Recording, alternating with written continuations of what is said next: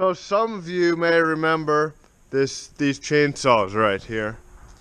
They're both steel MS-170s, and they're both my daily users back when I would cut wood all day. So if you do remember the chainsaws, it is quite likely that you'll remember the day that I took the blade off and ran this chainsaw right here into the water.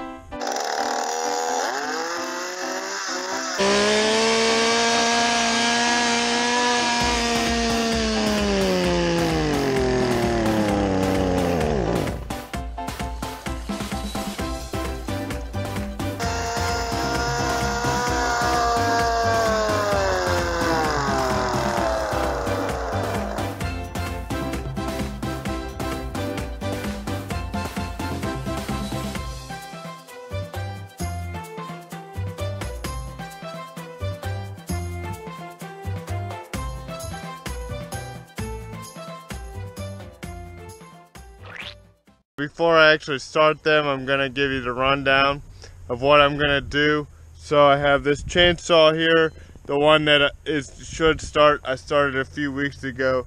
This one hasn't gone underwater at all, so it should start fine like a normal chainsaw.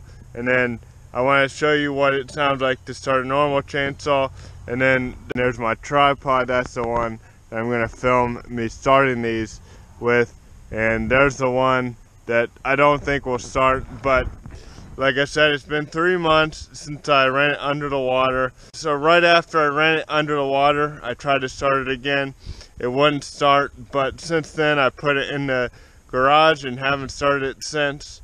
So it might start. I don't think it will, but we'll see.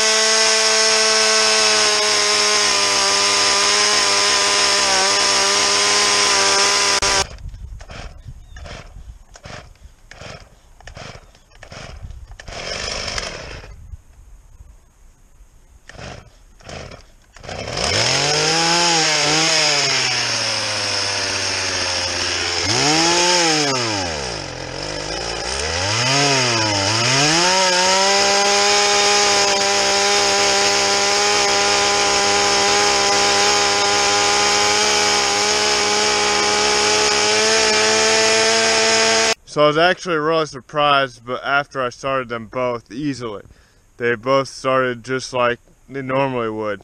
And obviously I didn't think it was going to start this one right here that I ran under the water. It started just like normal. You know, a lot of people said, you know, I was an idiot for doing that. You know, you waste perfectly fine chainsaw.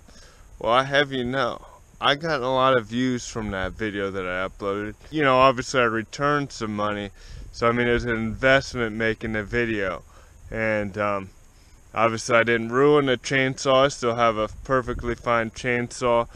It was a calculated risk because I realized, you know, I could be out of a chainsaw, but I knew I wasn't going to use it anymore. I had 2 of them, so it was just like, I'm going to, you know, run under the water, see if it continues to run. And it died in the water. I didn't ever think I'd start it again, but I did start it. It's definitely a good risk to run it in the water because I made some money from the video. I'm going to continue to make money from the video, and I have a chainsaw that works even though I ran it in the water. Obviously from the video I didn't completely run it under the water, but I ran it to the point where it died.